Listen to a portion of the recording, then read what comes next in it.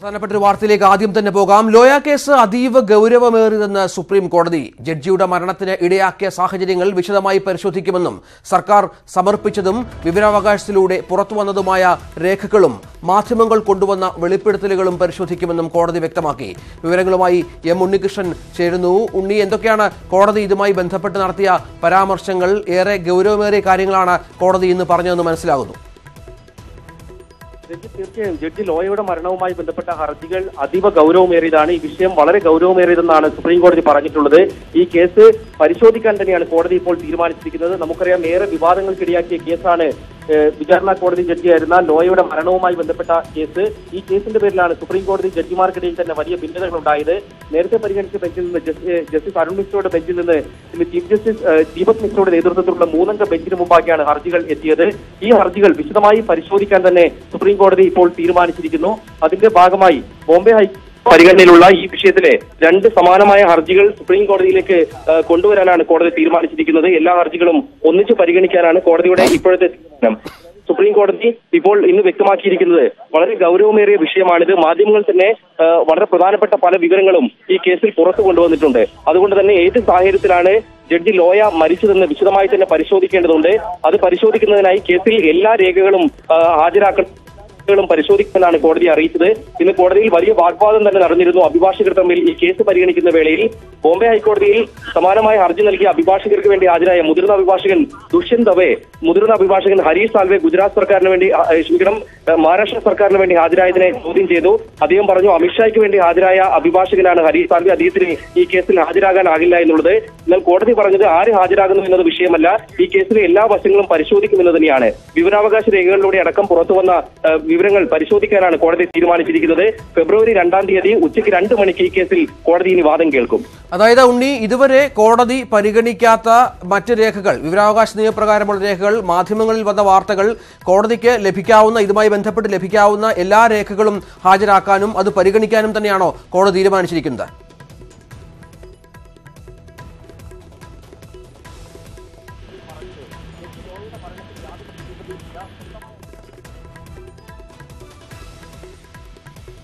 Loya case അതീവ ഗൗരവതരമെന്ന് supreme കോടതിയുടെ പരാമർശം. ചീഫ് ജസ്റ്റിസ് അധ്യക്ഷനായ ബെഞ്ചാണ് ഇന്ന് കോടതി കേസ് പരിഗണിച്ചത്. മാധ്യമങ്ങൾ പുറത്തു കൊണ്ടുവന്ന വെളിപ്പെടുത്തലുകളും വിവരാവകാശ നിയമപ്രകാരം ലഭിച്ച രേഖകളും അടക്കം പല മറ്റ് കേസുമായി ബന്ധപ്പെട്ട് ഇതുവരെ പരിഗണിക്കാതിരുന്ന രേഖകളെല്ലാം പരിശോധിച്ച് ഈ കേസിൽ തീർപ്പ് കൽപ്പിക്കാനാണ് കോടതിയുടെ തീരുമാനം. അതീവ ഗൗരവമേറിയ കേസാണെന്ന് കോടതി വ്യക്തമാക്കിയിരിക്കുന്നു. ഉണ്ണി ഒരിക്കൽ കൂടി ചേരുകയാണ്. ഉണ്ണി, അതായത് ഇതുവരെ കോടതിയുടെ പരിഗണനയ്ക്ക് വരാത്ത രേഖകൾ, ഏതൊക്കെ ഭാഗത്തു നിന്ന് ഇതുമായി ബന്ധപ്പെട്ട് രേഖകൾ ലഭിക്കാമോ അതൊക്കെ പരിശോധിച്ച് ഒരു തീരുമാനത്തിലെത്താനാണോ കോടതിയുടെ ഇന്നത്തെ ഒരു തീരുമാനം?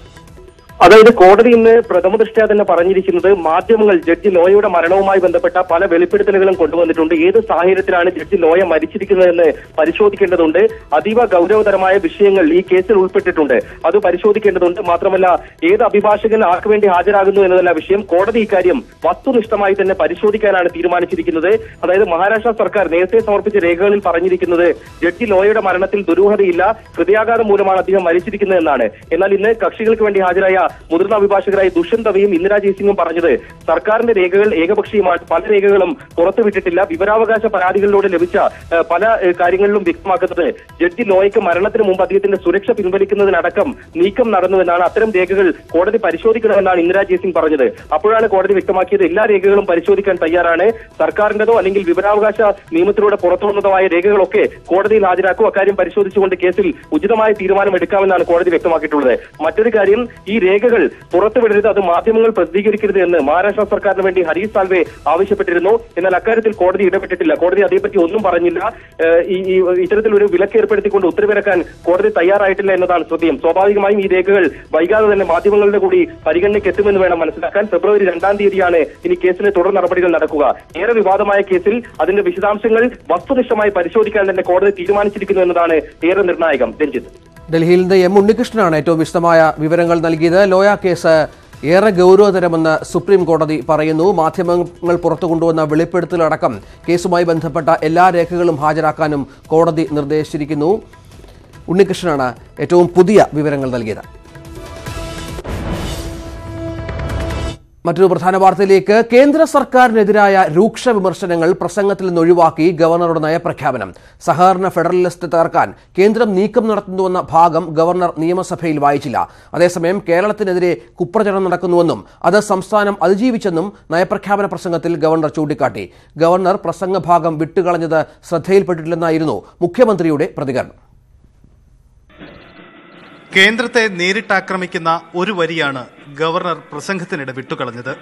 ആ വരി കൂടി ചേർത്ത പ്രസംഗമാണ് നിയമസഭയുടെ വെബ്സൈറ്റിൽ പ്രസിദ്ധീകരിച്ചതും. ആ വരികൾ ഇങ്ങനെ: സഹകരണ ഫെഡറലിസത്തെ അട്ടിമറിച്ച് സംസ്ഥാന സർക്കാരിനെ മറികടന്നുകൊണ്ട് ജില്ലാ ഭരണാധികാരികളുമായും തദ്ദേശ സ്ഥാപനങ്ങളുമായും നേരിട്ടിടപെടാനുള്ള കേന്ദ്ര സർക്കാരിന്റെ പ്രവണത നമ്മെ അസ്വസ്ഥരാക്കുന്നുണ്ട്. ഈ വരി വായിക്കാതെ ഗവർണർ പ്രസംഗിച്ചത് ഇങ്ങനെ: There has not been any instance of communal right in our state. The GST has resulted in serious abridgment of the fiscal powers of the state government. കേരളത്തിന്റെ മതേതര പാരമ്പര്യത്തെ അട്ടിമറിക്കാൻ ചില മേഖലകളിൽ നിന്ന് അപകീർത്തികരമായ ആക്രമണം ഉണ്ടായി. ഇതിനെ കേരള ജനത അതിജീവിച്ചു എന്ന് പ്രസംഗിച്ച ശേഷം കേന്ദ്ര വിമർശനമുള്ള വരി ഗവർണർ വിട്ടുകളഞ്ഞു.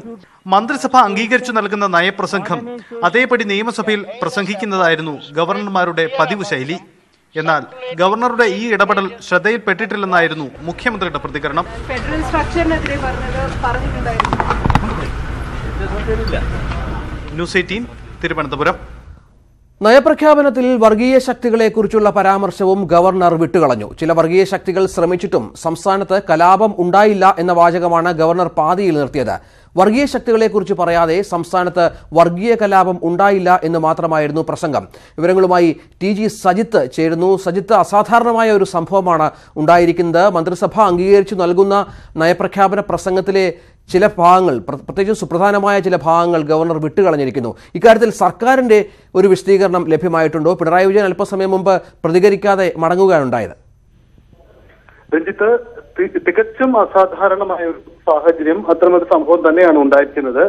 പ്രസംഗത്തിന്റെ ഗവർണറുടെ നയപ്രഖ്യാപന പ്രസംഗത്തെ കൂടുതൽ സൂക്ഷ്മമായി നിരീക്ഷിക്കുമ്പോഴാണ് അതിന്റെ ഒരു ഗൗരവപൂർവമായ ഇടപെടൽ നമുക്ക് മനസ്സിലാവുന്നത്.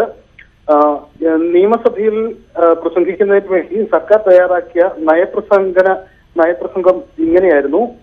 അതായത്, ചില വർഗീയ ശക്തികൾ ശ്രമിച്ചിട്ടും സംസ്ഥാനത്ത് വർഗീയ കലാപം ഉണ്ടായിട്ടില്ല. സഹകരണ ഫെഡറലിസത്തെ അട്ടിമറിച്ച് സംസ്ഥാന സർക്കാരിനെ മറികടന്നുകൊണ്ട് ജില്ലാ ഭരണാധികാരികളുമായും തദ്ദേശ സ്ഥാപനങ്ങളുമായും നേരിട്ട് ഇടപെടാനുള്ള പ്രവണത കൂടി വരുന്നുണ്ട്. ഇത്തരം ഒരു പരാമർശമാണ് ഉണ്ടായത്. അതായത്, വർഗീയ ശക്തികൾ ശ്രമിച്ചിട്ട് ഇവിടെ കലാപം ഉണ്ടായിട്ടില്ല എന്ന് മന്ത്രിസഭ അംഗീകരിച്ച സർക്കാർ തയ്യാറാക്കിയ നയപ്രഖ്യാപന പ്രസംഗത്തിൽ പറഞ്ഞിരുന്നു. പക്ഷേ ഗവർണർ ഇത് വായിച്ചില്ല. അതിന് പകരം ഇവിടെ വർഗീയ കലാപം ഉണ്ടായിട്ടില്ല എന്ന് പറഞ്ഞ് അദ്ദേഹം നിർത്തുകയാണ് ചെയ്തത്. അതായത്, സംസ്ഥാന സർക്കാർ എന്താണ് ഉദ്ദേശിച്ചോ അതിന് നേർ വിപരീതമായ ഒരു ആശയമാണ് അദ്ദേഹം പ്രസംഗത്തിലൂടെ പങ്കുവച്ചത് എന്നതാണ് ശ്രദ്ധേയമായ മറ്റൊരു കാര്യം. കേന്ദ്ര സർക്കാരിനെതിരായ വിമർശനങ്ങളെ അദ്ദേഹം ഏറെക്കുറെ പൂർണ്ണമായും അദ്ദേഹത്തിന്റെ പ്രസംഗത്തിൽ നിന്നും മനഃപൂർവ്വമോ അല്ലാതെയോ ഒഴിവാക്കി എന്ന് തന്നെ വേണം നമുക്ക് പറയാം. പ്രസംഗത്തിന്റെ ആശയത്തിന് നേർ വിപരീതമായ ഒരു തയ്യാറാക്കിയ പ്രസംഗത്തിൽ നിന്ന് നേർ വിപരീതമായ ഒരു പ്രസംഗമാണ് അദ്ദേഹം നിയമസഭയിൽ നടത്തിയതെന്ന് വ്യക്തമാണ്. ശരി സജിത്ത്. KSRTCയെ കൈവിടില്ലെന്ന് പ്രഖ്യാപിച്ച് സംസ്ഥാന സർക്കാർ. കേരള ബാങ്ക് ഈ വർഷം യാഥാർത്ഥ്യമാക്കും. അൺഎയ്ഡഡ് സ്കൂളുകളിലെ അധ്യാപകർക്ക് മിനിമം വേതനം ഉറപ്പാക്കുമെന്നും ഗവർണറുടെ നയപ്രഖ്യാപന പ്രസംഗത്തിൽ പറയുന്നു.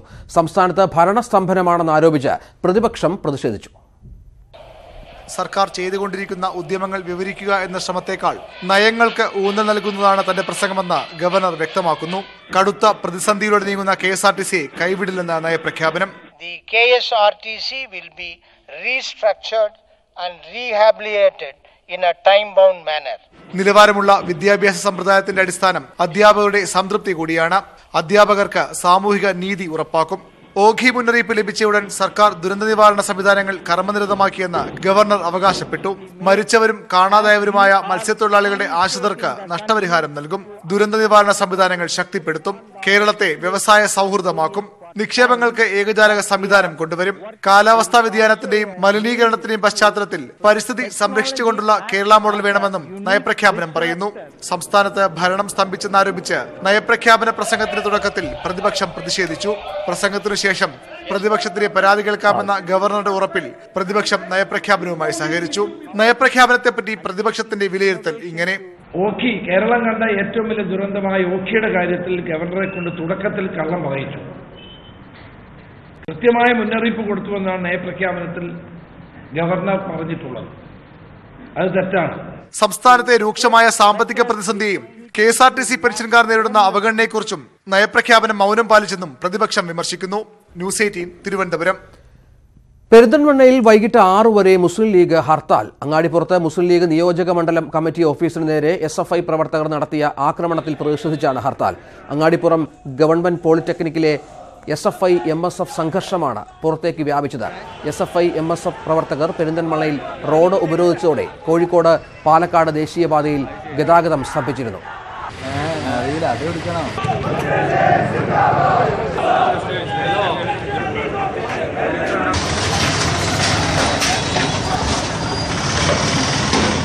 സുർജിത്ത് ചേരുന്നു ഏറ്റവും പുതിയ വിവരങ്ങളുമായി. സുർജിത്ത്, എങ്ങനെയാണ് ഈ സംഘടനത്തിന്റെ തുടക്കം? ഇപ്പോൾ സ്ഥിതിഗതികൾ എങ്ങനെയുണ്ട്?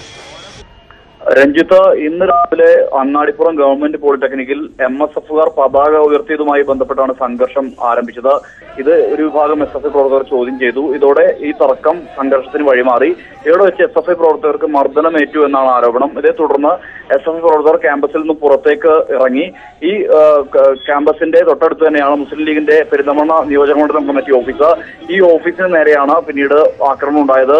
അക്രമാസക്തരായ പ്രവർത്തകർ വടിയും മറ്റ് വടി ഉൾപ്പെടെയുള്ള ആയുധങ്ങൾ ഉപയോഗിച്ചുകൊണ്ട് ഇവർ ഓഫീസിലേക്ക് പാഞ്ഞു കയറുകയും ഇവിടെ നിന്നും ഫർണിച്ചർ ഉൾപ്പെടെ തല്ലി തകർക്കുകയും ചെയ്തു. ഒപ്പം തന്നെ ജനൽച്ചിലുകൾ അടിച്ചു തകർക്കുകയും നോട്ടീസ് ഉൾപ്പെടെയുള്ളവ വാരി വിതറുകയും ചെയ്തു.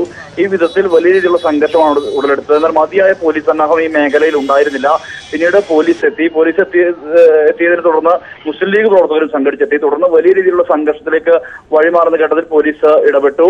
ഇതേ തുടർന്ന് മുസ്ലിം ലീഗ് പ്രവർത്തകരും SFI പ്രവർത്തകരും ഓരോ ഭാഗങ്ങളെ നിലയുറപ്പിച്ചുകൊണ്ട് ദേശീയപാത സംസ്ഥാനപാത ഉപരോധിച്ചു. ഈ ഉപരോധം ഇപ്പോഴും ലീഗ് പ്രവർത്തകരുടെ ഉപരോധം ഇപ്പോഴും തുടരുകയാണ്. കാരണം ഈ അക്രമം കാണിച്ചവരെ പിടികൂടണമെന്ന് ആവശ്യപ്പെടുകയാണ് മുസ്ലിം ലീഗ് ചെയ്യുന്നത്. ഇവർ പലരും CPM ഓഫീസിൽ കയറി ഒളിച്ചിട്ടുണ്ട്. ഇവരെ പിടികൂടണമെന്നുള്ള ആവശ്യമാണ് മുസ്ലിം ലീഗ് ഉന്നയിക്കുന്നത്. ഇപ്പോൾ 6 മണിവരെ മുസ്ലിം ലീഗ് ഹർത്താൽ പ്രഖ്യാപിച്ചിരിക്കുകയാണ്. വാഹനങ്ങൾ പലയിടങ്ങളിലും തടയുന്നുണ്ട് എന്നുള്ള തരത്തിലുള്ള റിപ്പോർട്ടുകളുണ്ട്. വിവരങ്ങൾ നൽകിയതിന്. കഞ്ചാവ് നിയമവിധേയമാക്കണമെന്നാവശ്യപ്പെട്ട് തിരുവനന്തപുരം മാനവീയം വീഥിയിൽ കൂട്ടായ്മ. രാജ്യവ്യാപകമായി 16 നഗരങ്ങളിൽ നടത്തിയ കൂട്ടായ്മയുടെ ഭാഗമായാണ് ഇന്നലെ വൈകിട്ട് തിരുവനന്തപുരത്തും കൊച്ചിയിലും കൂട്ടായ്മ സംഘടിപ്പിച്ചത്. പോലീസ് ആസ്ഥാനത്തിന്റെ മൂക്കിൻ തുമ്പത്ത് നടന്ന കൂട്ടായ്മ അറിയാനോ തടയാനോ പോലീസിന് ആയില്ല. ദൃശ്യങ്ങൾ ന്യൂസ് 18 പുറത്തുവിടുന്നു. കഞ്ചാവ് നിയമവിധേയമാക്കണമെന്നാവശ്യപ്പെട്ട് ഇന്നലെ വൈകിട്ടാണ് തിരുവനന്തപുരം മാനവീയം വീഥിയിൽ ഒരു കൂട്ടായ്മ നടന്നത്. പെൺകുട്ടികളടക്കം ഏതാണ്ട് 25ഓളം പേർ ഇതിൽ പങ്കെടുത്തിരുന്നു. പോലീസ് ആസ്ഥാനത്തിന് വളരെ അടുത്താണ് ഈ കൂട്ടായ്മ നടന്നതെങ്കിലും പോലീസിന്റെ ഭാഗത്തുനിന്ന് യാതൊരു ഇടപെടലും ഇക്കാര്യത്തിൽ ഉണ്ടായില്ല. കൂട്ടായ്മ നടക്കുമ്പോൾ ഇവിടെ ഉണ്ടായിരുന്ന സാംസ്കാരിക പ്രവർത്തകരും മറ്റും ഇതിനെ എതിർക്കുകയായിരുന്നു. ഇതിൻ്റെയും മറ്റും ദൃശ്യങ്ങളാണ് ന്യൂസ് 18 പുറത്തുവിടുന്നത്. മാനവീയ വീഥിയുടെ പൊതു സ്വഭാവത്തെ തന്നെ ചോദ്യം ചെയ്യുന്ന തരത്തിലുള്ള കൂട്ടായ്മയാണ് എന്നാണ് സാംസ്കാരിക പ്രവർത്തകരുടെ അഭിപ്രായം. ഇവിടുത്തെ തിരുവിടം സ്ട്രീറ്റ് ലൈബ്രറിയുടെ പ്രസിഡന്റായ ഡോക്ടർ അനീഷ ജയദീപ് നമുക്കൊപ്പം ഉണ്ട്. ഇതിനെക്കുറിച്ച് എന്താണ് അഭിപ്രായം? ശരിക്കും വളരെ ചർച്ചകൾ വേണ്ട ഒരു വിഷയം എന്ന് പറഞ്ഞാൽ തികച്ചും മെഡിക്കലൈസേഷൻ അത്തരത്തിലുള്ള കാര്യങ്ങൾക്ക് വേണ്ടി മാത്രമാണ് മയക്കുമരുന്ന് നമ്മൾ ലീഗലൈസ് ചെയ്തിട്ടുള്ളത്. അത് അവൈലബിളുമാണ്.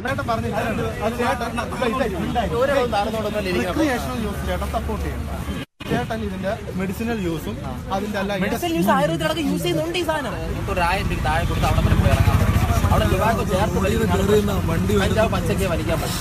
കഞ്ചാവ് എങ്ങനെ നിയമവിധേയമാക്കാമെന്നതിനെക്കുറിച്ചുള്ള ചർച്ചകൾ തിരുവനന്തപുരത്തെ മാനവീയം വീതിയിൽ മാത്രമല്ല, എറണാകുളത്തെ മറൈൻ ഡ്രൈവിന് ഈ ഭാഗത്തുള്ള GCD കോംപ്ലക്സിന് പിൻവശത്തുള്ള ഈ ഭാഗവും ഇന്നലെ സജീവ ചർച്ചകൾക്ക് വേദിയായിരുന്നു. ഇന്നലെ വൈകിട്ട് ഏതാണ്ട് 2 മണിക്കൂറോളമാണ് ചർച്ചകൾ നടന്നത്. പക്ഷേ ഈ ചർച്ചകളെക്കുറിച്ച് യാതൊരു വിവരവും കൊച്ചി സിറ്റി പോലീസിനോ സ്പെഷ്യൽ ബ്രാഞ്ചിനോ ഇല്ല എന്നതാണ് വസ്തുത. മാധ്യമപ്രവർത്തകർ ഇത് സംബന്ധിച്ച് അന്വേഷണം നടത്തുമ്പോൾ മാത്രമാണ് ഇതിനെക്കുറിച്ച് പ്രാഥമികമായ വിവരശേഖരണത്തിലേക്ക് പോലീസ് നീങ്ങിയിട്ടുള്ളത്. എന്തായാലും ഇത്തരമൊരു ചർച്ച നടന്നു എന്നത് കഞ്ചാവ് കടത്ത് വളരെ വ്യാപകമായിരിക്കുന്ന കൊച്ചി നഗരവാസികളെ സംബന്ധിച്ചിടത്തോളം വളരെ ആശങ്കാകുലരാക്കിയിരിക്കുകയാണ്. തിരുവനന്തപുരത്ത് പ്രദീപ് സി നെടുമണ്ണിനൊപ്പം കൊച്ചിയിൽ നിന്ന് ഡാനി പോൾ, ന്യൂസ് 18. കഞ്ചാവ് നിയമവിധേയമാക്കണമെന്നാവശ്യപ്പെട്ട് കേരളത്തിലും പ്രചാരണം. ന്യൂസ് 18 പൊതുവേദി പരിശോധിക്കുന്നു. കഞ്ചാവ് നിയമവിധേയമാക്കണം. പ്രേക്ഷകർക്കും പ്രതികരിക്കാം. വൈകിട്ട് 4:30 മുതൽ 5 വരെ. വിളിക്കേണ്ട നമ്പർ 0471 66158881. വാട്സ്ആപ്പ് വീഡിയോ ആയും പ്രതികരണം അറിയിക്കാം. സിസ്റ്റർ അഭയ കേസിൽ ക്രൈംബ്രാഞ്ച് മുൻ SP KT മൈക്കിളിനെ പ്രതി ചേർത്തു. തെളിവ് നശിപ്പിച്ചു എന്ന കുറ്റം ചുമത്തിയാണ് CBI കോടതി മൈക്കിളിനെ പ്രതി ചേർത്തത്. ജോബോൻ പുത്തൻപുരയ്ക്കൽ നൽകിയ ഹർജിയിലാണ് കോടതി ഉത്തരവ്. പ്രാഥമിക അന്വേഷണ ഘട്ടത്തിൽ തൊണ്ടി മുതൽ നശിപ്പിച്ചെന്നാണ് KT മൈക്കിളിന് എതിരെയുള്ള ആക്ഷേപം. നടി ഭാവനയും കന്നഡ സിനിമാ നിർമ്മാതാവ് നവീനും വിവാഹിതരായി. തൃശൂർ തിരുവമ്പാടി ക്ഷേത്രത്തിലായിരുന്നു ചടങ്ങ്. ജവഹർലാൽ നെഹ്റു കൺവെൻഷൻ സെന്ററിൽ നടന്ന വിരുന്നിൽ അടുത്ത ബന്ധുക്കളും സിനിമാ രംഗത്തെ സുഹൃത്തുക്കളും പങ്കെടുത്തു.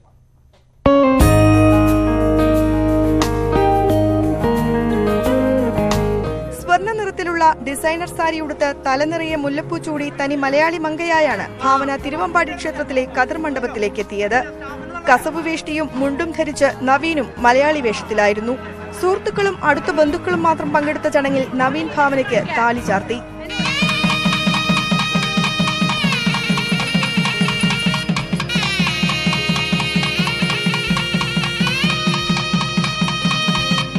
ജവഹർലാൽ കൺവെൻഷൻ സെന്ററിലായിരുന്നു മറ്റു ചടങ്ങുകൾ. വിവാഹത്തിനെത്തിയവർക്ക് ഭാവന നന്ദി അറിയിച്ചു.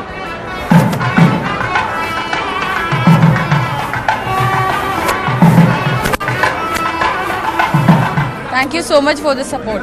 Thank you. മഞ്ജു വാര്യർ, നവ്യ നായർ, രമ്യ നമ്പീശൻ, ഭാമ, ഷംന കാസിം, മിയ, ലെന തുടങ്ങി ഭാവനയുടെ അടുത്ത സുഹൃത്തുക്കൾ പങ്കെടുത്തു. സിനിമാ മേഖലയിൽ നിന്നുള്ളവർക്കുള്ള പ്രത്യേക വിരുന്ന് വൈകിട്ട് നടക്കും. മലയാളിയുടെ പ്രിയ നടി ഇനി കന്നഡയുടെ മരുമകൾ. 4 വർഷം നീണ്ട പ്രണയത്തിനൊടുവിലാണ് ഭാവനയും നവീനും ഇന്ന് വിവാഹിതരായത്. തൃശൂരിൽ നിന്ന് ക്യാമറമാൻ ശ്യാംദാസിനോടൊപ്പം സുവി വിശ്വനാഥൻ, ന്യൂസ് 18. ജമ്മുവിൽ വീരമൃത്യു വരിച്ച ലാൻസ് നായിക് സാം എബ്രഹാമിന്റെ സംസ്കാര ചടങ്ങുകൾ പുന്നമൂട് മാർ ഗ്രിഗോറിയോസ് പള്ളിയിൽ നടക്കുകയാണ്. സൈനിക ബഹുമതികളോടെയാണ് സംസ്കാരം നടക്കുന്നത്. സൈനിക ബഹുമതികളോട് കൊണ്ടുവരികയാണ്. ദയവായിട്ട് ആളുകൾ ആരും ദേവാലയത്തിനുള്ളിലേക്ക് ഇപ്പോൾ പ്രവേശിക്കരുത്. ഏറ്റവും അനുഗ്രഹപ്രദമായി ഈ ശവസംസ്കാര ശുശ്രൂഷകൾ നടത്തേണ്ടിയിരിക്കുന്നു. ദേവാലയത്തിലെ ശുശ്രൂഷകൾക്ക് മുഖ്യ കാർമ്മികത്വം വഹിപ്പാൻ തക്കവണ്ണം മലങ്കര സഭയുടെ പരമാധ്യക്ഷനായ പരിശുദ്ധ സഭയിലെ മറ്റ് തിരുമേനിമാരും മലങ്കര കത്തോലിക്ക സഭയുടെ അഭിനന്ദ ഡോക്ടർ ജോഷുമാർ ഇഗ്നാത്തിയോസ് തിരുമേനിയും കടന്നു വന്നിട്ടുണ്ട്.